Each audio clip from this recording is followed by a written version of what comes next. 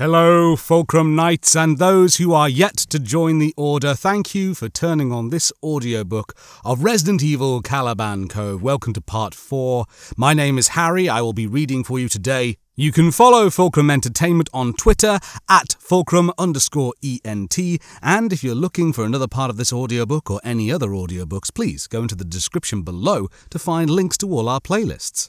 It's always great to talk to our friends out there listening, so let's do that right now. And I want to say hello to Ethan Neeson, who on the last video commented, "Hi, it's me. You're very good at your audios. I keep saying it because it's true. Please keep up the good work." Thank you so much for the encouragement, Ethan. It's been a long week and I really do appreciate it.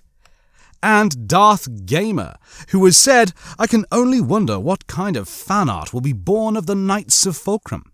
But to quickly answer your question about the Death Troopers, the Star Wars zombies, I believe that the Death Troopers most certainly can use weapons like blasters, especially considering that Dr. Cody noticed that the blasters around her had disappeared along with the dead bodies when she met Han and Chewie.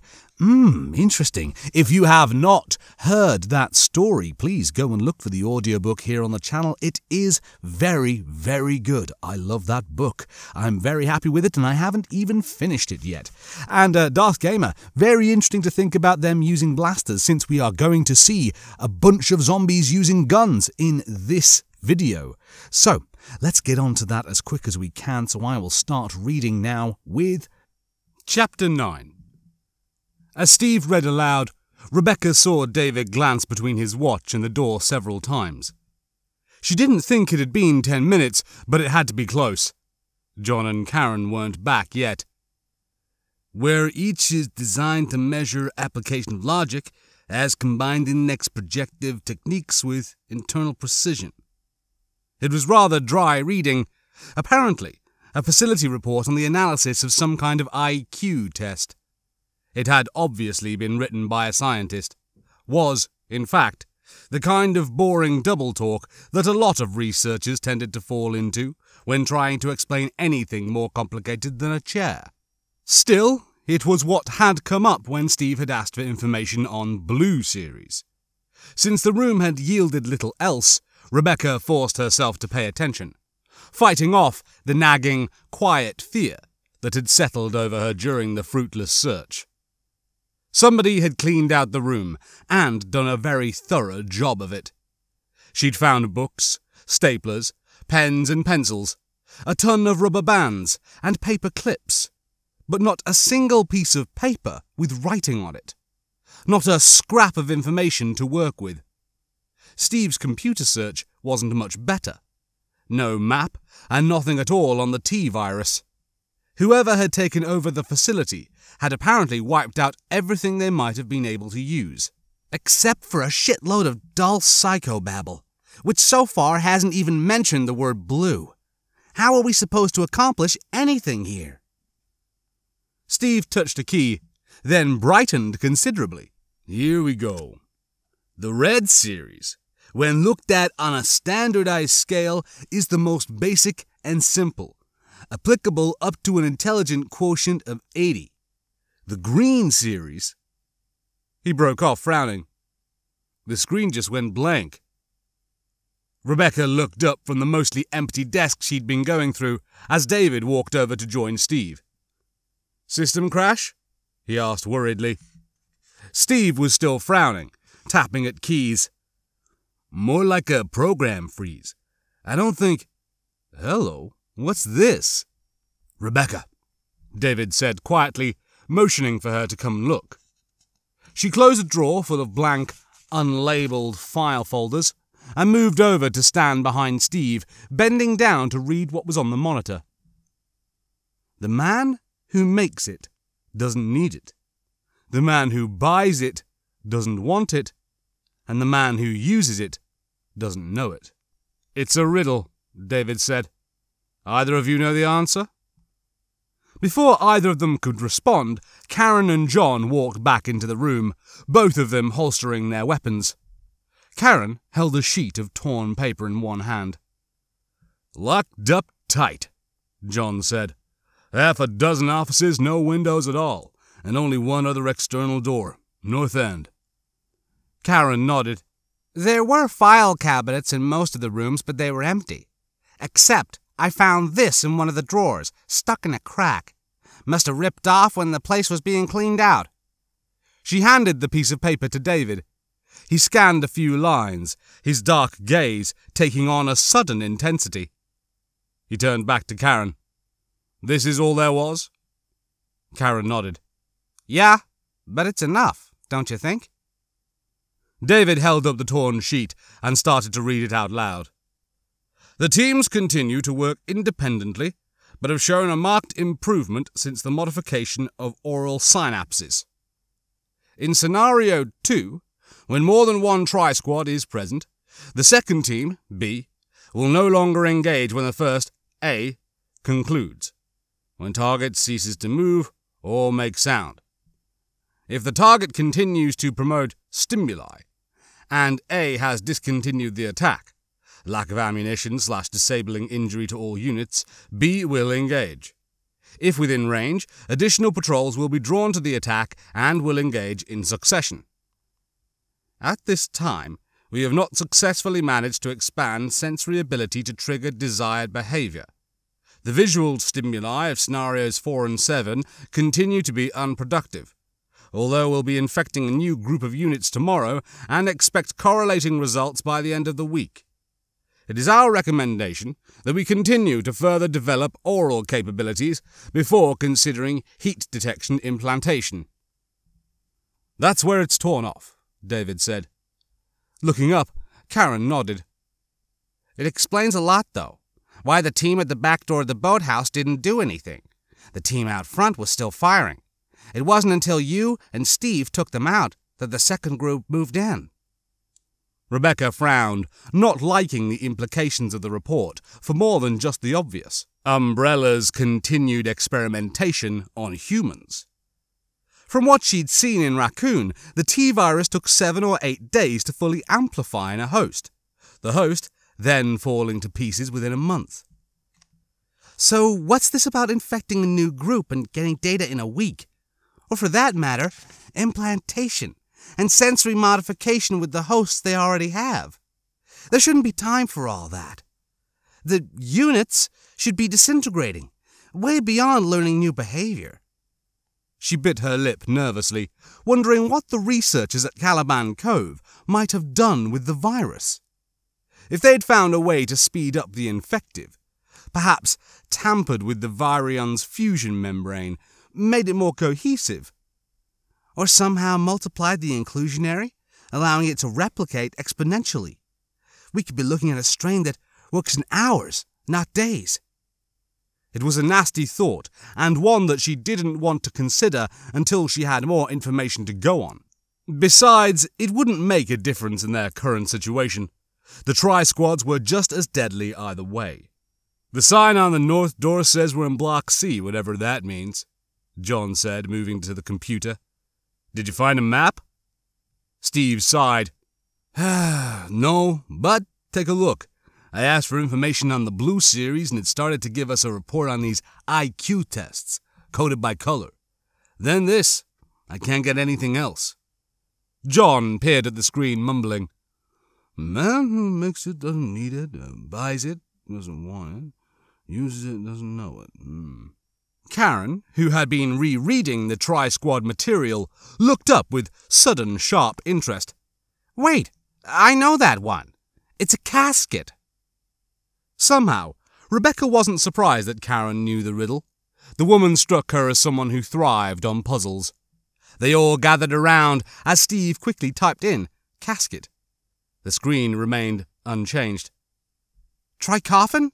Rebecca suggested. Steve's fingers flew across the keys. As soon as she hit enter, the riddle disappeared, replaced by Blue Series activated.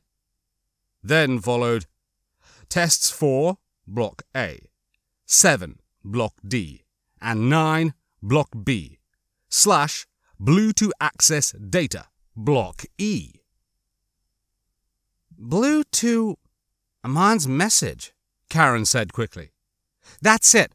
The message received related to the Blue Series, then said, enter answer for key. The answer was coffin." And then the test numbers are the key, David said. There are 3 more lines in the message, then blue to access. The lines must be answers to the tests. The letters and numbers reverse. Time, rainbow. And don't count. Jill was right. It's all about something we're supposed to find. Rebecca felt a rush of excitement as David grabbed a pen off the desk and turned over the scrap of Tri-Squad report. The information they had finally made sense. Dr. Amon's message actually meant something. We can do this. We've got something solid now.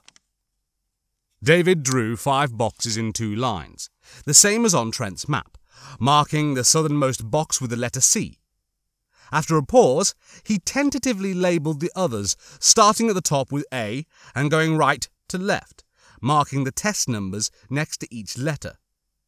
Assuming that this is right side up, he said, and that we need to complete the test in order, we'll be moving in a staggered zigzag pattern between the buildings. And assuming the Tri-Squads don't have a problem with that, John said softly. Rebecca felt her excitement dwindle, could see the same mixed emotions in the suddenly sombre expressions they all wore, staring down at the boxes. She'd known that they were going to have to leave eventually, but had somehow managed to avoid thinking about it, putting it off until it was in front of them. It was in front of them now, and the Tri-Squads would be waiting. They stood at the north door in a dark and stuffy hallway, tightening bootlaces, adjusting belts, putting fresh clips into their Berettas. When David was ready, he turned to John and nodded. Give it back to me. You, Steve, and Rebecca will take the one on the left, northwest from here. Once we hear you get clear, Karen and I will go straight across. If your guess is right, we'll be in Block D. If you're upside down, Block B. Either way, we secure the building, find the test number, and then wait for you to show up and give us the go-ahead. And if I don't? Karen took up the recital. If we don't hear from you in half an hour, we come back here and wait for Steve and Rebecca. We complete the tests if it's feasible. John grinned, a white flash in the gloom. And then we get our asses over the fence. Right, David said. Good. They were ready. There were infinite variables in the equation, any number of things that could go wrong with the simple plan. But that was always the case. There was no way to prepare for everything that could happen. Not at this point. And the decision to split up was their best chance to avoid detection by the Tri-Squads. Any questions before we go? Rebecca spoke up, her youthful voice tight with concern. I'd like to remind everyone again to be extremely careful about what you touch or what touches you. The Tri-Squads are carriers, so try to avoid getting close to them, particularly if they're wounded. David shuddered internally, remembering what she'd told them before. That one drop of infected blood could hold millions, hundreds of millions of virus particles. Not a pleasant thought, considering. A 9mm round could inflict a lot of damage. And they don't lie down when they're hit. The 3 by the boathouse just kept coming, walking and firing and bleeding. They were waiting for his signal. David shook the thoughts off and thumbed the safety on his weapon, putting his other hand on the door latch. Ready? Quietly now. On 3. 1, 2, 3. He pushed the door open and slipped outside into the cool night air and the whisper of ocean waves. It was much brighter than before. The almost full moon had risen high, bathing the compound in silvery blue light. Nothing moved. Straight in front of him, about 20 meters away, was John and Karen's destination. He was relieved to see a door set in the concrete wall facing Block C. They wouldn't have to go around to get inside.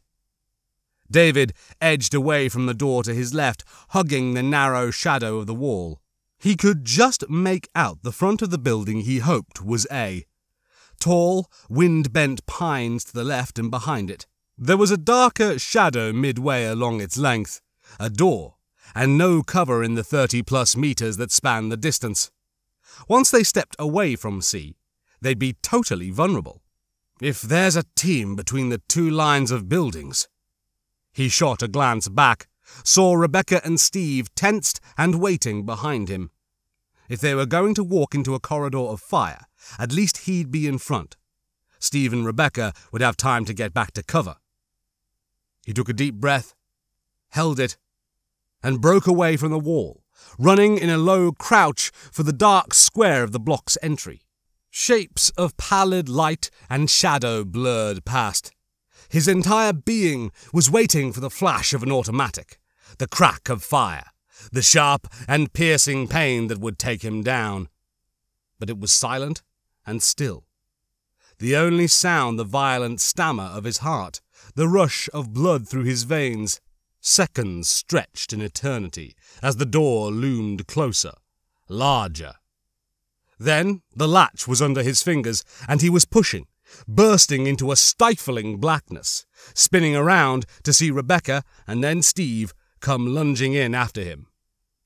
David closed the door quickly but quietly, sensing the emptiness of the dark room, the lack of life. And then the smell hit him. Either Steve or Rebecca gagged, a dry bark of involuntary revulsion as David snatched for the torch, already dreading what he knew they would see. It was the same terrible stink that they'd come across in the boathouse, but 100 times more powerful. Even without the recent reference, David knew the odor. He'd experienced it in the jungle of South America, and in a cultist's camp in Idaho, and, once, in the basement of a serial killer's house. The smell of rotting, multiple death was unforgettable. A rancid bile like sour milk and fly-blown meat. How many will there be? The beam snapped on, and, as it found the tottering, reeking pile that took up one corner of the large storage room, David saw that there was no way to be certain. The bodies had started to melt into one another, the blackened, shriveling flesh of the stacked corpses blending and pooling from the humid heat. Maybe 15? Maybe 20? Retching, Steve stumbled away and threw up, a harsh and helpless sound in the otherwise quiet room. David quickly took in the rest of the chamber, finding a door against the back wall, the letter A blocked across it in black. Without another look at the terrible mound, he hustled Rebecca toward the far door, grabbing Steve as they passed. Once they were through, the smell faded to barely tolerable. They were in a windowless corridor, and, though there was a light switch next to the door, David ignored it for the moment, catching his breath, letting the two young team members collect themselves. Apparently, they'd found the umbrella workers of Caliban Cove. All but at least one of them, anyway. And David decided that if they ran across him, he'd shoot first and not bother with any questions at all. Karen and John stood at the door for a full minute after the others had gone, cracked open just wide enough for them to listen. Cool air filtered through the opening, the faraway hiss of waves. But no shots, no screams. Karen let the door close and looked at John, her pale features masked in the dim light. Her voice was low, even, and terribly serious. "They're in by now. You want to take lead, or would you prefer if I went first?" John couldn't help himself. "My women always go first," he whispered. "Though I prefer it when we go together, if you know what I mean." Karen sighed heavily, a sound of pure exasperation.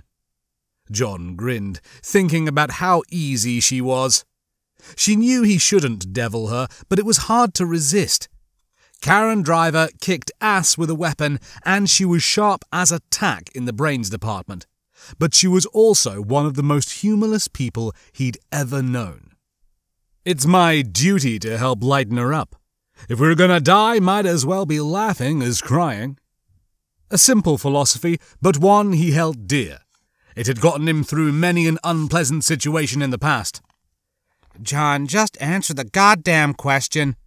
"I'll go," he said mildly. "Wait till I get through, then follow." She nodded briskly, stepping back to let him by.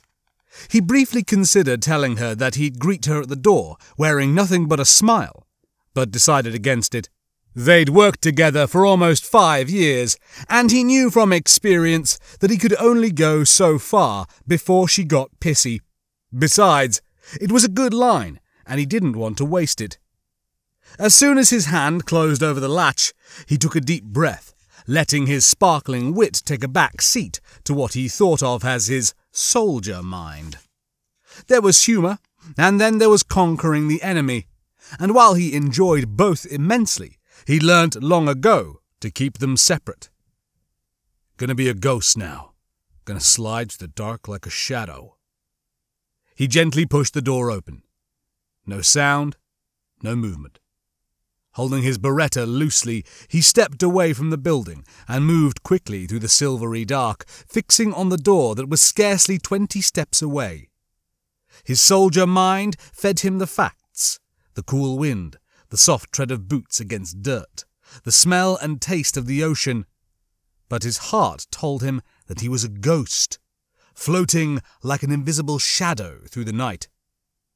He reached the door, touching the clammy metal bar with steady fingers, and it wouldn't move. The entrance was locked. No panic, no worry. He was a shade that no one could see. He'd find another way in. John held up a hand, telling Karen to wait, and edged smoothly to his right. Silent and easy. Shadow without form. He reached the corner and slid around, letting his heightened senses continue to feed him information. No movement in the whispering night, the rough feel of concrete against his left shoulder and hip, the steady pump of exhilaration and fluidity in his muscles. There was another door, facing the broad, glimmering openness of the sea. Cool, light matte against metal. Rat-tat-tat-tat-tat-tat! Bullets hit the dirt at his feet. John spun and leapt backward, flattening himself against the wall as he grabbed for the latch. Walking from the direction of the boathouse, a line of 3. And John tore the door open and jumped behind it. Heard the clatter of .22 rounds smash into the metal. Stopped inches from his body by the explosive ping, ping, ping, ping that rattled the door. He held the door open with his foot, took a split-second look around the edge, and targeted the flash of light, squeezing the trigger as chips of concrete and dust flew from the wall. The 9mm jumped, a part of his hand, and he was an animal now, at one with the thundering rounds, the pull of his breath, the awareness of himself both as a man and a bringer of death. Another look, and the line was closer now, the 3 dark figures taking shape. John got off another shot, ducked behind the open door, and when he looked again, there were only 2 standing. Snap! Behind him, John whirled around and saw them. 2 of them, 10 feet away at the northeast corner of the building, both held automatic rifles, but made no move to fire. He felt panic then, a screaming, whining beast in his gut that threatened to devour him from the inside out. Holy shit. The fusillade of the M16s was still approaching, but he could see only the creatures that stood there, watching him with blank and rubbery eyes, wobbling on unsteady legs. The one on the left had only half a face. From the nose down was a liquid, pulpy mass of tissue. Chunks of dark wetness hanging from strings of elastic flesh.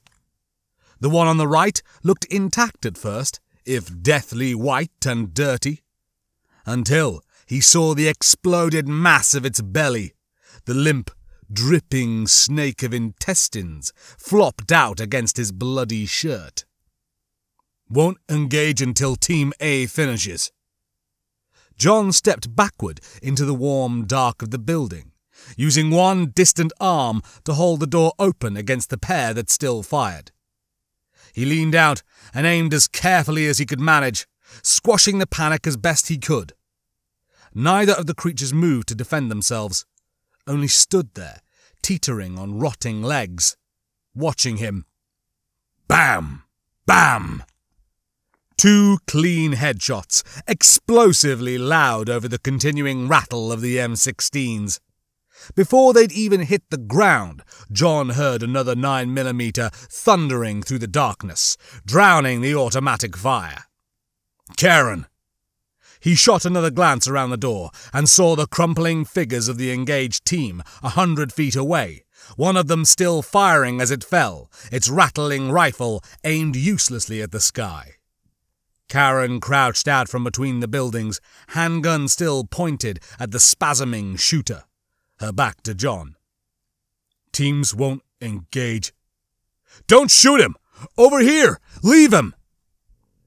She turned, a lithe, graceful spin, sprinting to meet him. As soon as she was through, he pulled the door closed. The crack of automatic fire muted to a dull popping sound. John sagged against the door as Karen fumbled for the lock, his brain still screaming at him that he'd seen the impossible, that he'd just killed 2 dead men, that there was nowhere he could put that information that wouldn't drive him insane. It can't be. I didn't believe it.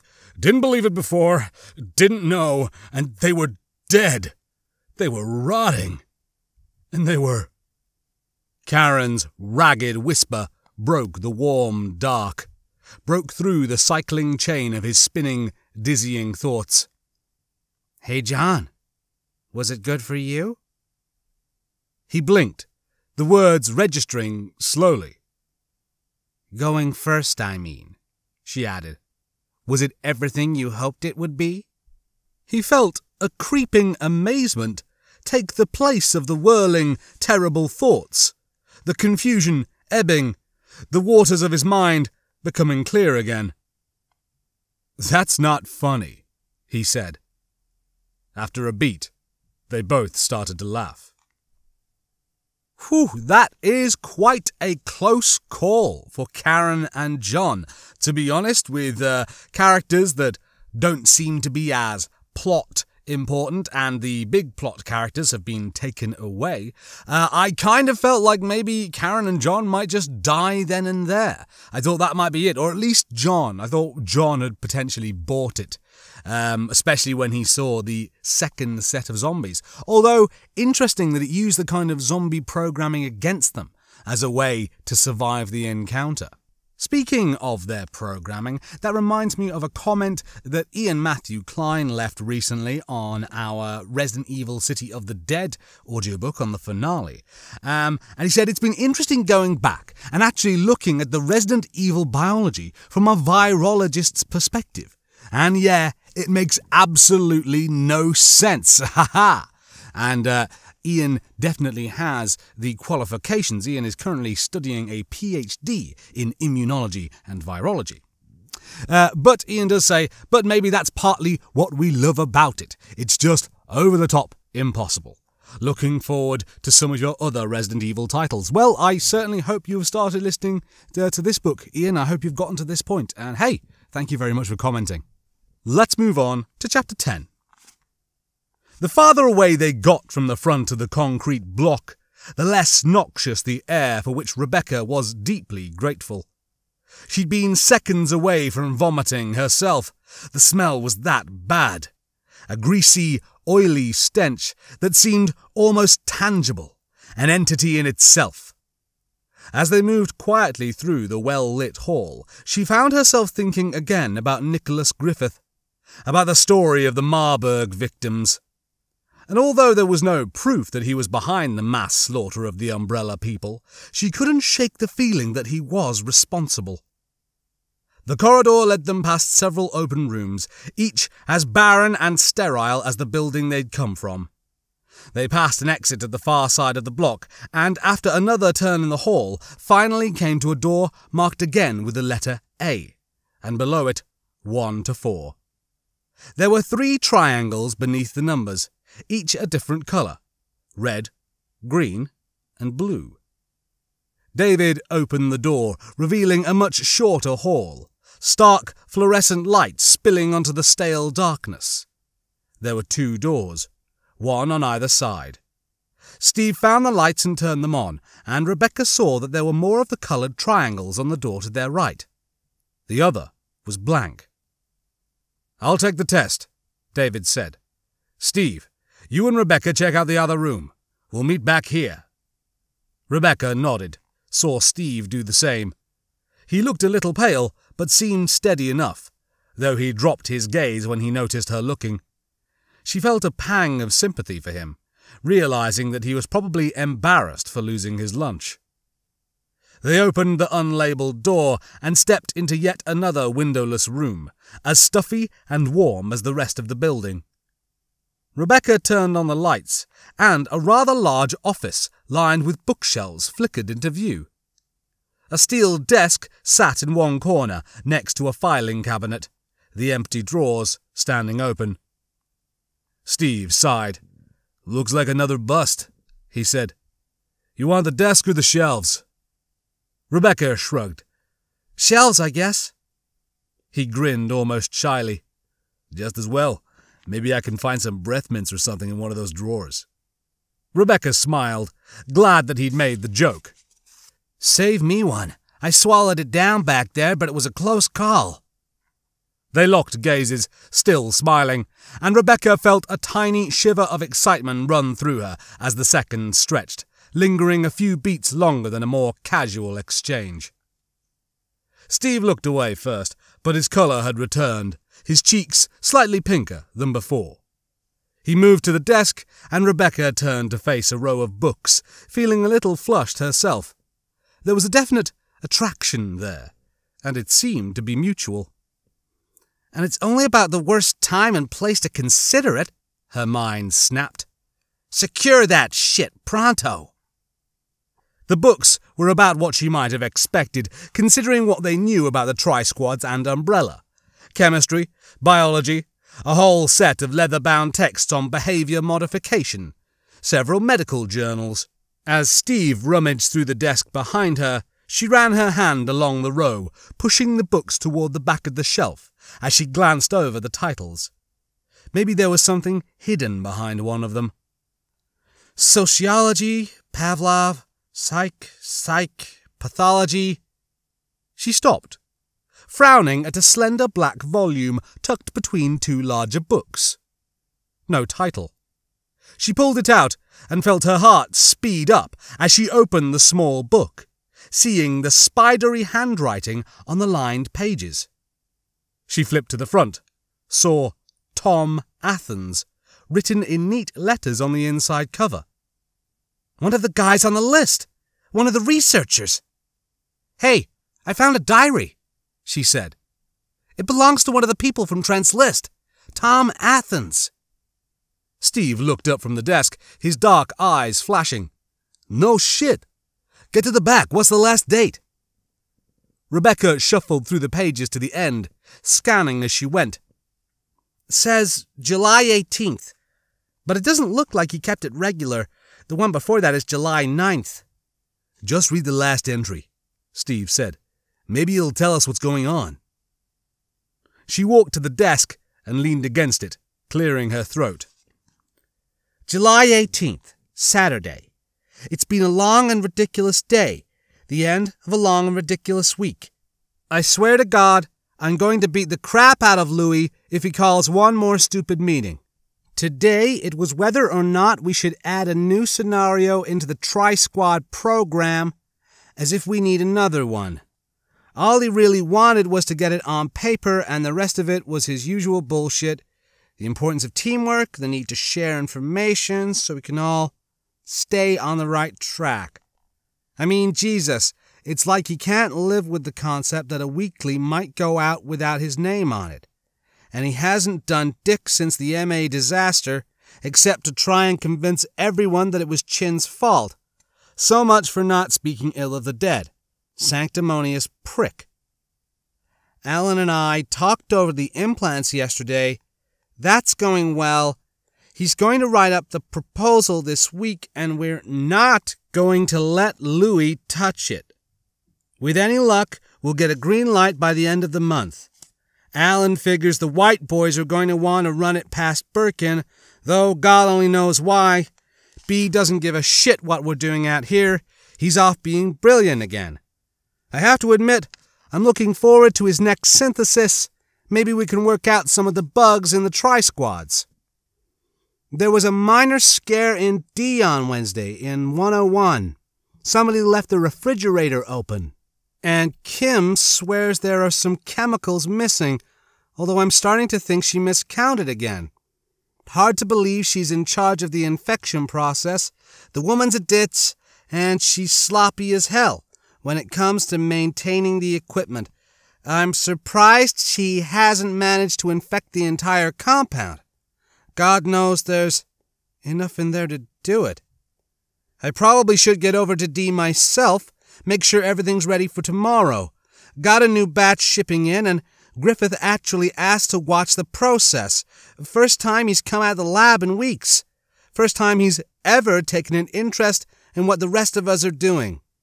I know it's stupid, but I still want him to be impressed. He's as brilliant as Birkin in his own creepy way. I think he even intimidates Louis, and Louis is generally too stupid to care. More later. The rest of the pages were blank. Rebecca looked up at Steve, not sure what to say, her mind working to glean the relevant bits of information from the rambling tirade. There was something in there that bothered her, something that she couldn't quite place. Missing chemicals, infection process, the brilliant, creepy Dr. Griffith. She no longer had any doubt that Griffith had killed the others, but that wasn't what sent her internal alarms jangling. It was Block D, Steve said, a look of anxious fear playing across his face. If we're in A, Karen and John are in D, where there's enough of the T-virus to infect the entire compound, where the infection process took place. We should tell David, Rebecca said, and Steve nodded, both of them moving quickly for the door. Rebecca hoping desperately that John and Karen wouldn't find room 101, and that, if they did, they wouldn't touch anything that could hurt them. The test room was big. 3 of the walls lined with open-ended cubicles. Once he'd turned on the lights, he saw that the tests were clearly numbered and colour-coded, the symbols painted on the cement floor in front of each one. All of the red series was on his left, closest to the door. He saw brightly coloured blocks and simple shapes on the tables in each cubicle as he walked past, heading for the back of the room. The green series lined the wall opposite, though he ignored it entirely. The back wall was marked with blue triangles, the number 4 test in the far right corner. As he neared the back of the room, he heard a faint hum of power coming from the blue test area. There was a small computer on the table in number 2, a keyboard and headset in 3. As promised, the series was activated, though what they were connected to, he couldn't imagine. Can't imagine and don't care. Once we've solved these little puzzles, we'll find whatever's been hidden for us and get out, away from this cemetery. It can't happen soon enough. David had seen all he wanted to see of Caliban Cove. The corpses in the front hall had been bad, but it was the thoughts that they'd inspired that troubled him, made him so suddenly eager to get his team out. The tri-squads were dangerous and deadly. The monster in the cove's waters had been horrible, but somewhere in this facility lurked a monster of a different kind entirely. One that had murdered his own people and then stacked them like kindling in a dark place. That kind of insanity chilled him far worse than the immoral greed of Umbrella, and he was afraid of what such a man might do to the handful of soldiers trying to stop him. We'll find the material, probably notes on Umbrella, perhaps on the virus itself, and then break for the fence, get well away from this madness. Let the feds handle the rest. If they're smart, they'll blow up the entire compound and gather the information from the ashes. He stopped in front of the last cubicle, returning his attention to the task at hand. He wasn't sure what he was expecting to see, but the setup of test number 4 surprised him nonetheless. a table, and chair, utilitarian grey metal. On the table was a pad of paper, a pencil, and an inexpensive chess set, all of the pieces in place. As he stepped into the cubicle, he saw that there was a metal plaque set into the surface of the table, a string of numbers etched into the steel. David sat in the chair, peering down at the numbers. 9223 / 14 26 9 16 8 / 7 19 22 / 8 11 12 7. He frowned, looking up at the chess set, and then back at the numbers. There was nothing else to look at. That was it. He quickly sorted through the clues of Amon's message, wondering which was supposed to be the answer. Was it the letters and numbers reverse, or don't count? Since there didn't seem to be anything relating to time or a rainbow, it had to be one of the two. If the lines are in the same order as the tests, this is the letter and number reversal. But what letters? There aren't any. David smiled, suddenly shaking his head. The numbers on the plaque didn't go any higher than 26. It was a code, and a fairly simple one. He picked up the pencil and quickly jotted down the letters of the alphabet, then numbered them backward. A was 26, B 25, all the way back to Z, 1. Glancing back and forth between the plaque and the paper, he wrote down the numbers and then started to decipher the message. R-E-X-M. The final letter was a T, and he stared down at the sentence, then at the chessboard. It seemed that somebody had a sense of humour. Rex marks the spot. Rex was Latin for king. He reached out and touched the white king. As soon as his fingers contacted the piece, it swiveled in place, turning around to face the back of the board. At the same time, there was a soft, musical tone from overhead. He looked up and saw a tiny speaker set into the ceiling. Nothing else happened. No flashing lights or secret passageways opening up behind the wall. Apparently, he'd passed. How anticlimactic. It seemed like an awfully complicated test for something so supposedly mindless as a tri-squad zombie. Though perhaps the researchers had been making plans for something else, something intelligent. It was an unsettling thought, and not one he wanted to ponder. He stood up and turned toward the front of the room. Just as the door burst open, Rebecca and Steve hurrying in, wearing matching expressions of fear. "What is it?" Rebecca held up a book, talking fast.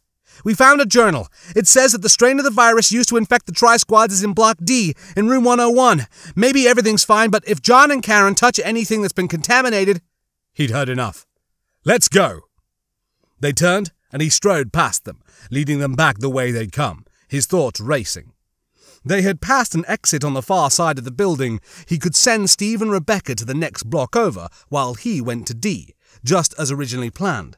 Only much faster, and now carrying the horrible, heavy fear that two of his people might accidentally uncover the T-virus. It won't happen. They'll be careful. The chances of one of them getting a cut and then touching something dangerous in a room that's been bound to be marked as some kind of laboratory. The reassuring facts did nothing to ease his mind. They hurried toward the exit, a deepening knot of dread settling in the pit of David's stomach. They stood in the bright corridor at the center of D Block, silently listening for a sound that would tell them David had come. From their position, they should be able to hear any one of the 3 external doors being used. After securing the building and finding the test room, she and John had chocked open all of the passages that led to the block's exits.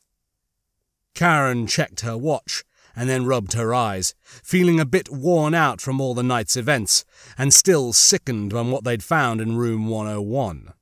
Even John seemed unusually subdued, and definitely quieter than normal. He hadn't cracked a single joke since they'd walked back to begin their wait.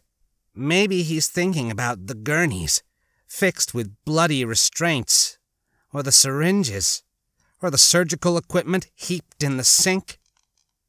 They'd found the test room first, a large chamber filled with little tables, each marked with numbers between 5 and 8.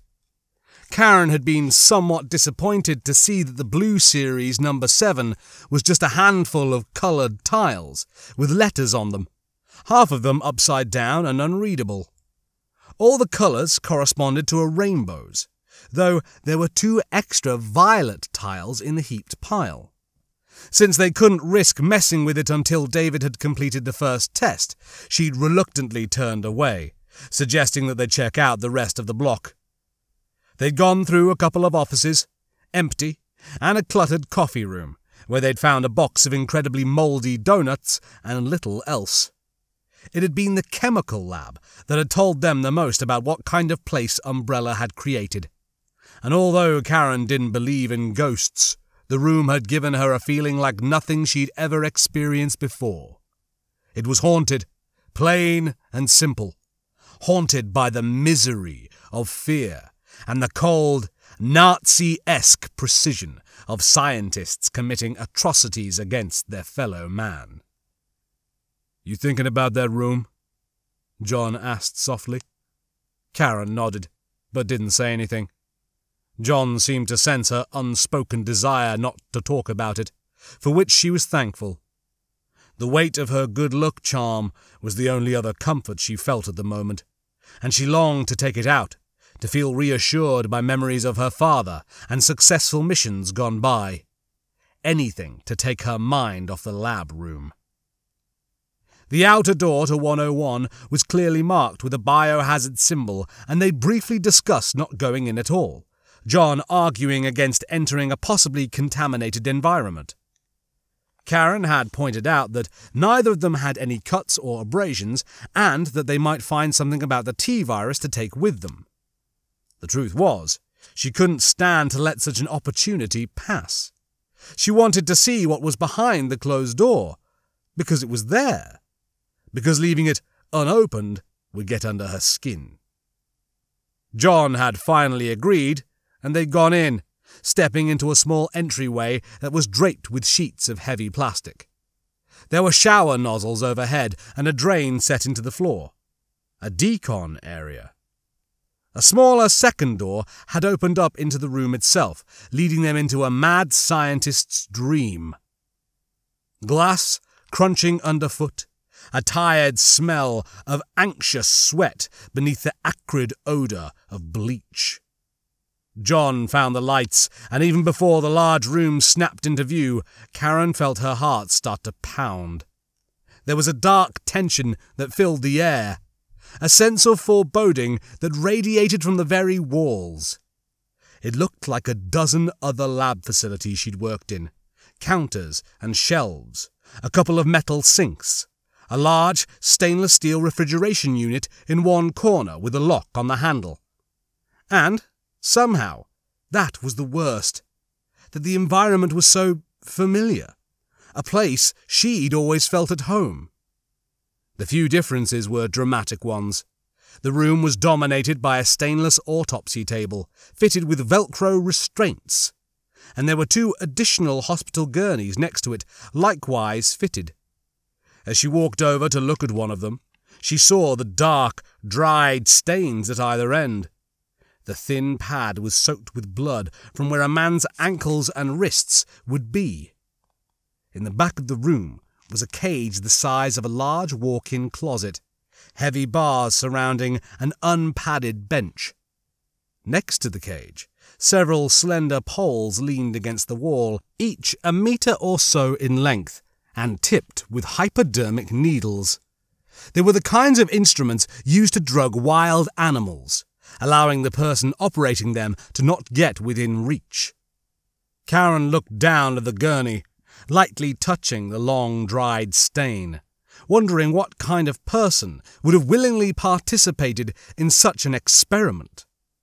The crust of blood was old, powdery, and filled her with thoughts of what the victims must have endured, waiting in the cage, perhaps watching as some gloved madman injected a toxic, mutating virus into a helpless human being. It was a bad place, a place of evil deeds. They'd both felt it, both been affected by the realization of what had gone on there. Karen's right eye itched, distracting her from the terrible remembrance, drawing her back to the present. She rubbed at it, then looked at her watch again. It had only been 20 minutes since the team had split, though it felt longer. There was a sound of a door opening, followed by David's excited shout through the corridor. He'd come in through the west entrance. "Karen! John!" John grinned at her, and she felt a wave of relief. David was okay. "Here, keep walking," John called back. "Take a ride at the T." His footsteps pounded through the hall. In a few seconds, he appeared at the corner and jogged toward them, his face tight with concern. "Is everything?" Karen started to ask, but David cut her off. "Did you find the laboratory room? Room 101? John frowned, his smile fading. "Yeah, it's back the way you came. Did either of you touch anything? Do you have any cuts, any small wounds that might have come in contact with anything?" Their confusion must have shown. David spoke quickly, looking back and forth between them. "We found a journal, naming it as the room where they infected the tri-squads." John smiled again. "Well, no shit, we figured that much out in about 2 seconds. Karen held out her hands, turning them over for David to see. "Not a scratch." David exhaled sharply, his shoulders sagging. "Oh, thank God. I had the worst feeling all the way over that something had happened. We found the researchers in Block A. Amon was right. He killed them. And our he has a name now. Rebecca seems certain that it's Nicholas Griffith. He was the one she recognized from Trent's list, and he has a rather sordid history. She can fill you in when we regroup."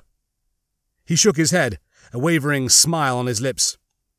I suppose I let my imagination run wild for a moment." John smiled wider. "Geez, David, I had no idea you cared, or that you thought we'd be stupid enough to stick ourselves with dirty needles in a place like this." David laughed, a soft, shaky sound.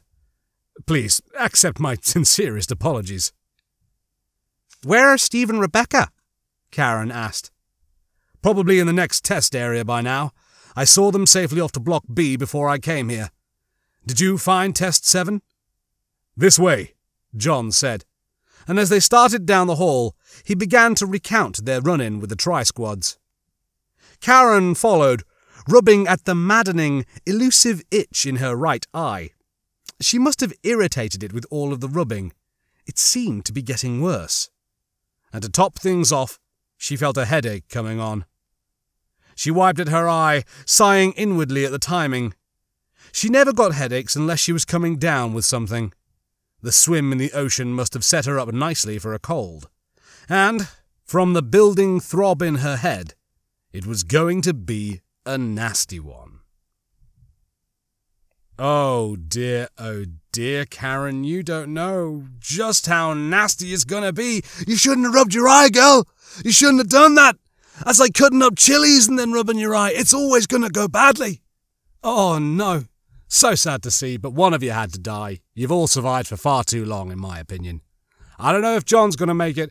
I'm not sure if Steve will make it. I feel like Steve might die purely because he is a kind of love interest. And yes, I have read the book before, but it was years ago, so I'm choosing not to remember, is the way I'm seeing it. I do want to praise this chapter, actually, because this chapter has shown a few foreshadowing things to stuff that comes up in the later books and the later games. And I think it's really interesting. And actually, I mentioned on our City of the Dead read through that I was interested about how the retriever tyrant, Mr. X, actually had circuitry in him and had programming to make him hunt things down. He's after Sherry Birkin, of course.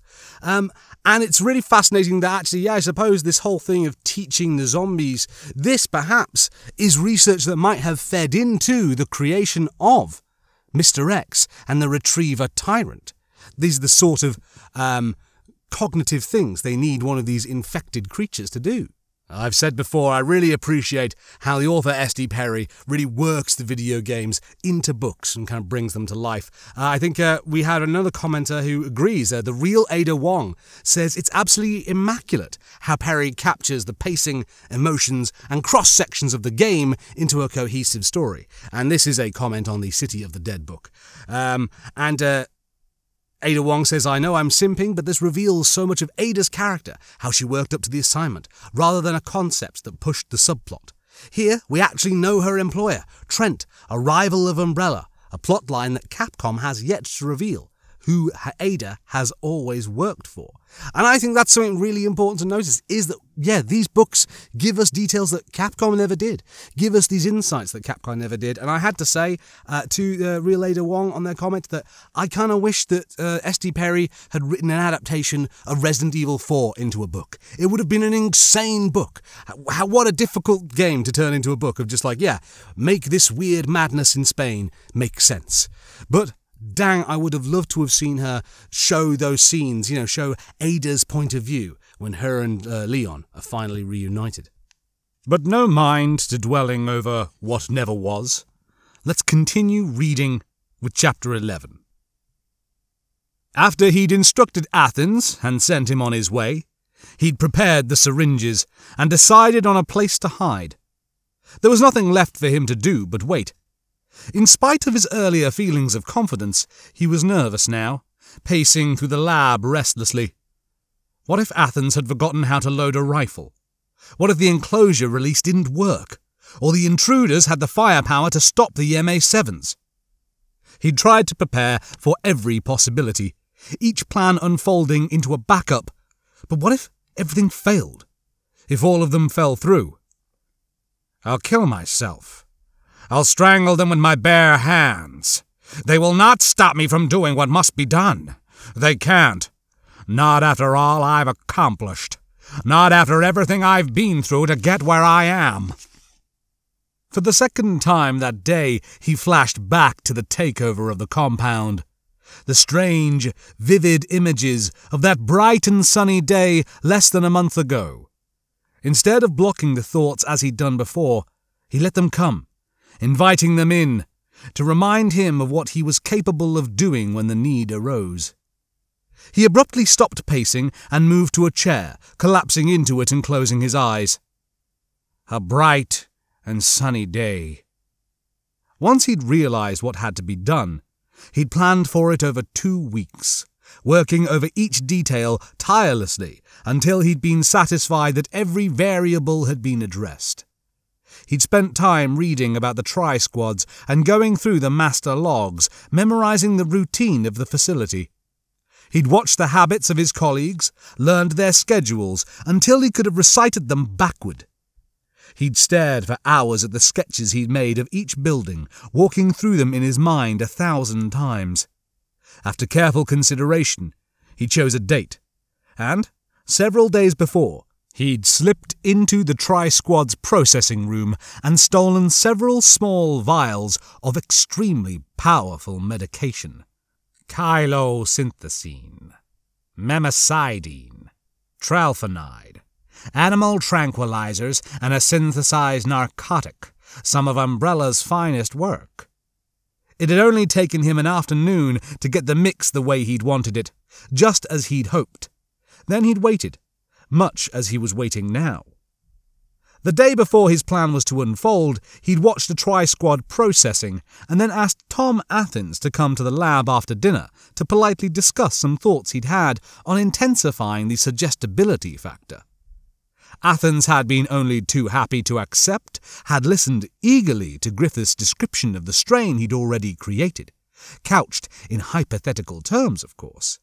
And, after a nice hot cup of laced coffee, Athens had become the first to experience Griffith's miracle.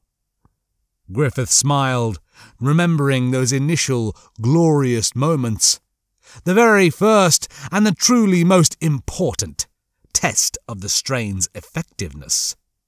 He told Athens that the only voice he could hear was that of Nicholas Griffith, that all others would be meaningless babble, and the suggestion had taken as easily as that.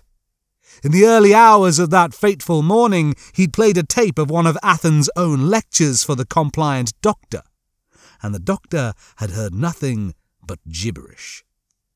If it had failed, Griffith would have aborted the takeover, no one the wiser. He'd had an unfortunate accident in mind if the strain hadn't worked the way it was supposed to. Athens' body would have been found the next day, washed up on the rocky beach. But the incredible success of his creation had proved beyond doubt that it was meant to be, that he really had no choice but to continue.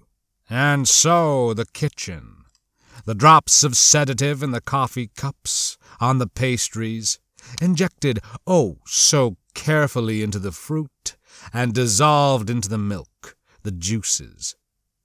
Of the 19 men and women who lived and worked in Caliban Cove, only one regularly skipped breakfast and didn't drink coffee, Kim DeSanto, the ridiculous young woman who worked with the T-virus. Griffith had sent Athens to slit her throat as she lay sleeping before the sun came up. And it was a bright and sunny day, cloudless and clear as they gobbled their breakfasts and swallowed their coffee, walking out into the cool morning air, collapsing to the ground, many of them not making it out of the cafeteria before they stumbled and fell, a few crying out that they'd been poisoned as the words failed them and the drug sent them to sleep. Griffith frowned, trying to remember what had happened next. He'd selected Thurman, unable to resist the petty pleasure of showing the good doctor what he'd created. Then Alan Kinnison, although he hadn't given the gift to Alan until later, keeping him sedated. He knew the facts. Thurman and Athens had disposed of the workers and piled them in Block A. Lyle Amon had managed to keep himself hidden for a time, but had been found by the tri-squads later that evening. Griffith had eaten a late supper and gone to bed, waking up early to move papers and software to the lab. These were facts, things that he knew. But for some reason, the reality had blurred, and he couldn't actually remember what he had seen, what had transpired for him the rest of that day. Griffith searched through his thoughts, concentrating, but could only find the same hazy and uncertain images. A blinding midday sun, bathing the sleeping bodies in red. The scream of a gull over the cove, relentless and wild, calling to the hot wind. A coppery smell of dirt and blood on my hands. On the scalpel they glittered wet and sharp, and plunged into soft, yielding flesh of faces, and bellies and eyes, and later, the thundering crash of waves in the dark, and the pool of fishing line, and Amon waving. His eyes snapped open, and the nightmare was over. Shaken, Griffith looked around at the cool, soft light of the laboratory. He must have dozed off for a moment. Must have. Yes, that was it. He'd fallen asleep and had had a terrible dream. He looked at the clock, saw that only a few moments had passed since he'd seen the two doctors out. He felt a rush of relief, realizing that he hadn't been asleep for very long. But as the relief ebbed, he felt the nervousness slip back into his body, jittering and pulsing anxiety about the intruders that had come to his facility. "They won't stop me! It's mine!" Griffith stood up and started to pace restlessly back and forth, waiting. The time rainbow test, number 7, took only a moment longer to complete than test number 4, what David had started to think of as the chess test. John and Karen had shown him to the small table in the big room, standing behind him as he'd uprighted the coloured tiles and laid them out. Beneath the heap of 9 rainbow-shaded pieces was an elongated indentation, perhaps a foot long and 2 inches across. It was clear that just 7 of the tiles would fit. 7 colours in the rainbow, 7 tiles. Simple. So why are there 9 of them? David ordered the pieces by their colours, placing them in a row beneath the indentation. Each bore a different letter on the top, inked in black: red, orange, yellow, green, blue, indigo. And 3 violet tiles with 3 different letters. "Is it supposed to spell something?" John asked. Going from left to right, the first 6 tiles read JFMAMJ. Not in English, Karen said mildly. The 3 violet pieces were J, M, and F. David sighed. "It's one of those where you have to figure out the next in the series," he said, "apparently relating to time. Any thoughts?" John and Karen both stared down at the puzzle, studying the letters. He wondered if they were as tired as he was starting to feel. John seemed distinctly less chipper than usual, and Karen looked fairly wiped out, her skin pale and gaze somewhat distant. And of course they're tired, but at least they're making an attempt. David looked back at the coloured pieces and tried to focus, but couldn't seem to manage a single coherent idea. It had been an awfully long day, periods of intense concentration interspersed with violent rushes of adrenaline. He'd run through fear, self-doubt, determination, and then fear again, plus a handful of less clear-cut emotions. Now he just felt frazzled, waiting to see what would come next. John grinned suddenly, a triumphant light in his eyes. "The letters stand for the months. January, February, March, April, May, June, July. It's J. The last letter is J." "Brilliant," David said. He started to place the tiles in the indentation as John nudged Karen with his elbow, still grinning. "And you thought all I was good for was easy sex."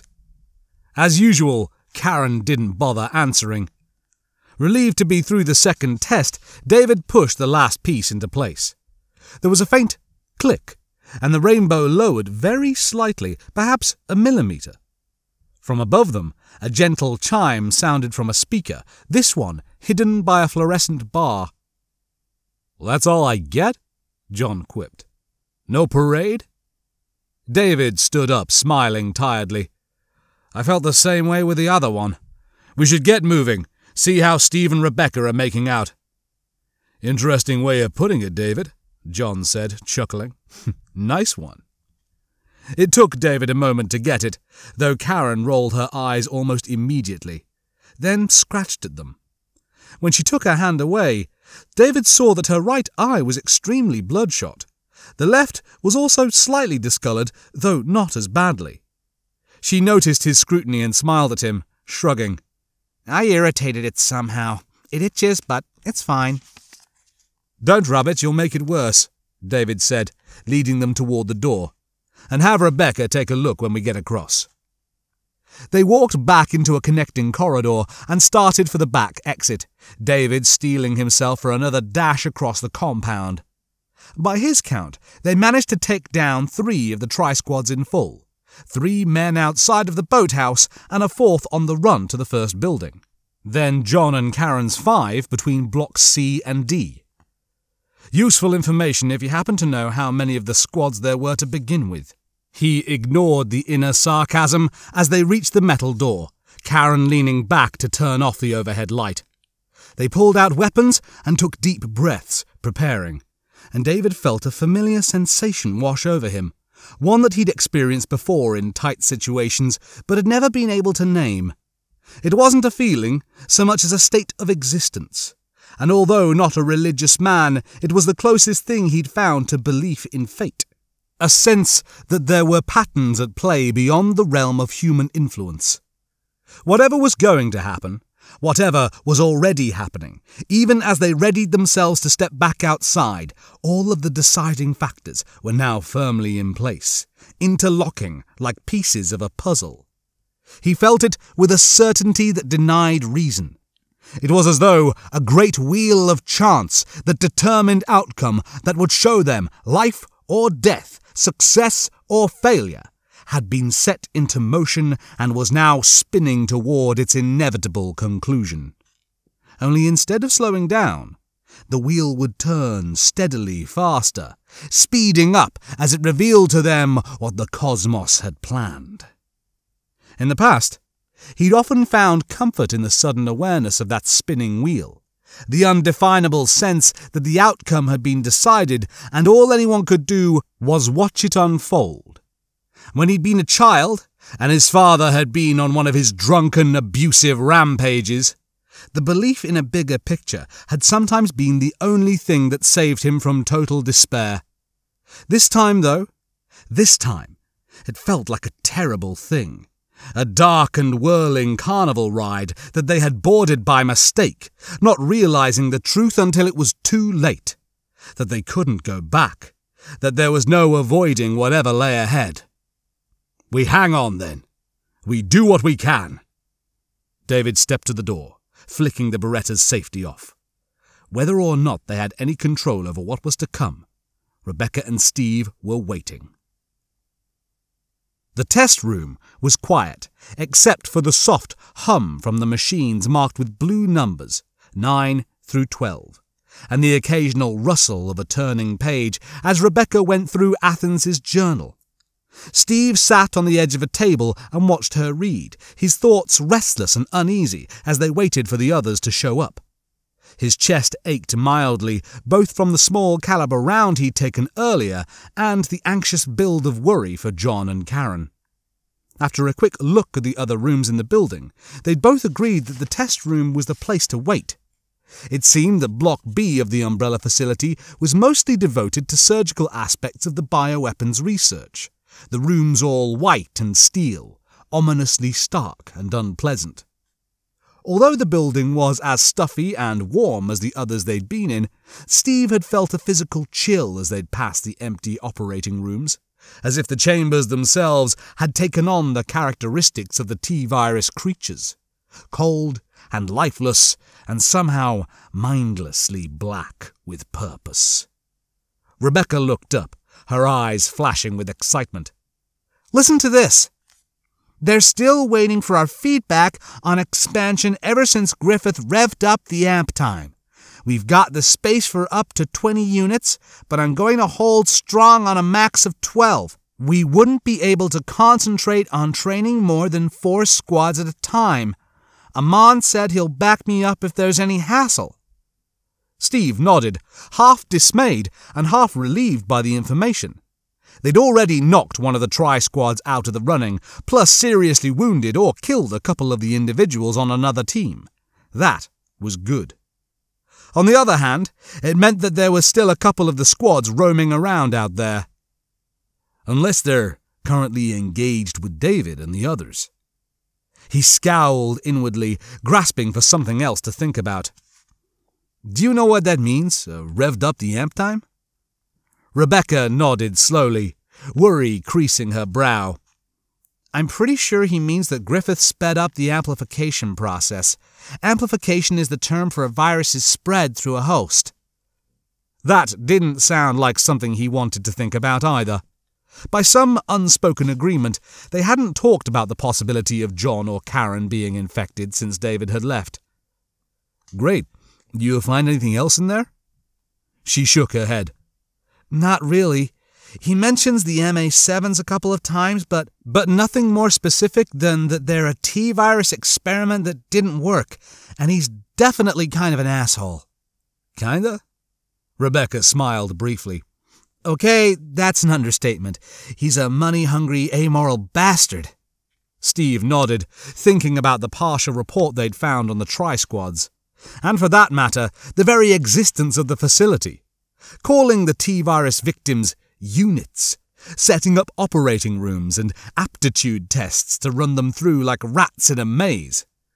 It's like they can't acknowledge that they're performing their experiments on human beings, on real people. How could they do this? He asked softly, as much to himself as Rebecca. How did they sleep at night? Rebecca gazed at him solemnly, as if she had an answer but wasn't sure how to say it. Finally, she sighed.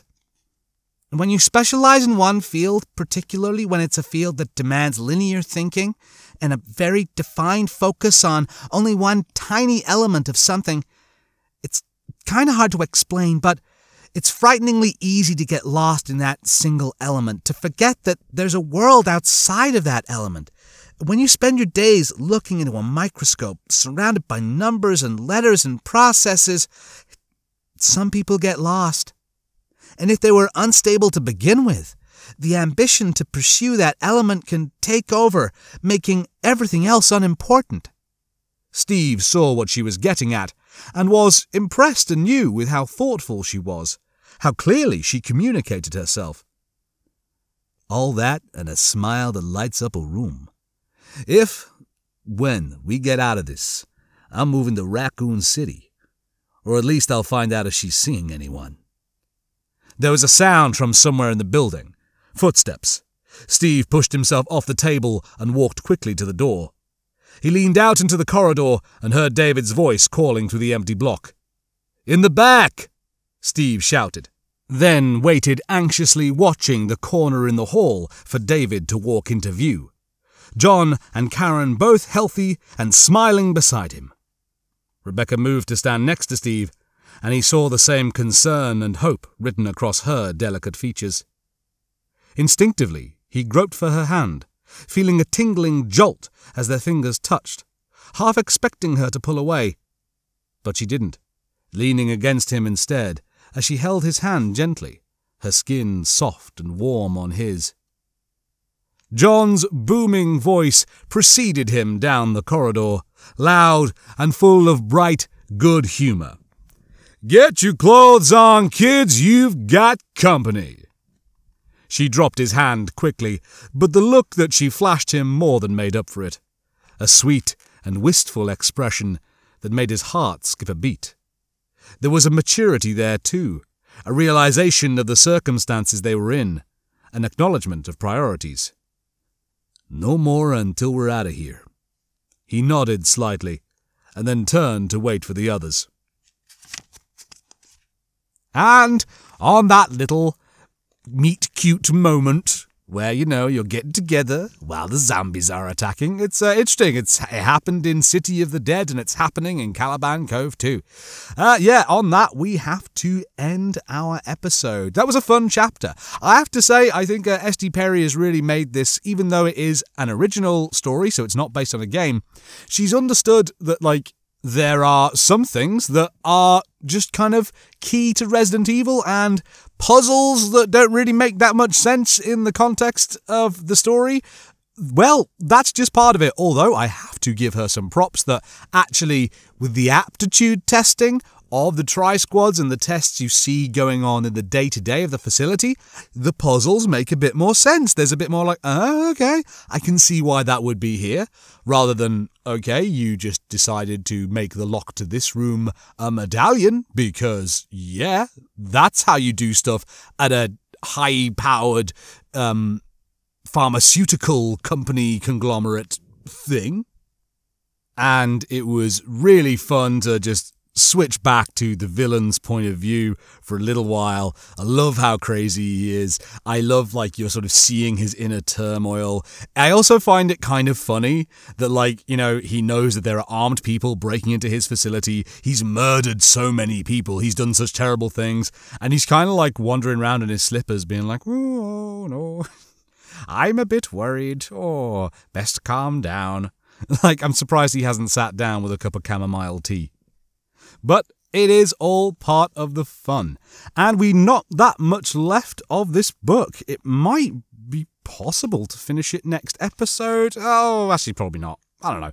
We will see. But there won't be that many more videos of Caliban Cove. It is one of the shorter books of the Resident Evil series. Thank you so much for joining me. If you've liked this video, please click the like button. It really helps. And certainly, if you like the video and you're not yet subscribed, please do so and come and join the ranks of the Fulcrum Knights. We'd be glad to have you. If you do subscribe, make sure to hit that bell icon so you get notifications whenever our videos come out. And until I see you next time, remember, my friend, we are all Fulcrum.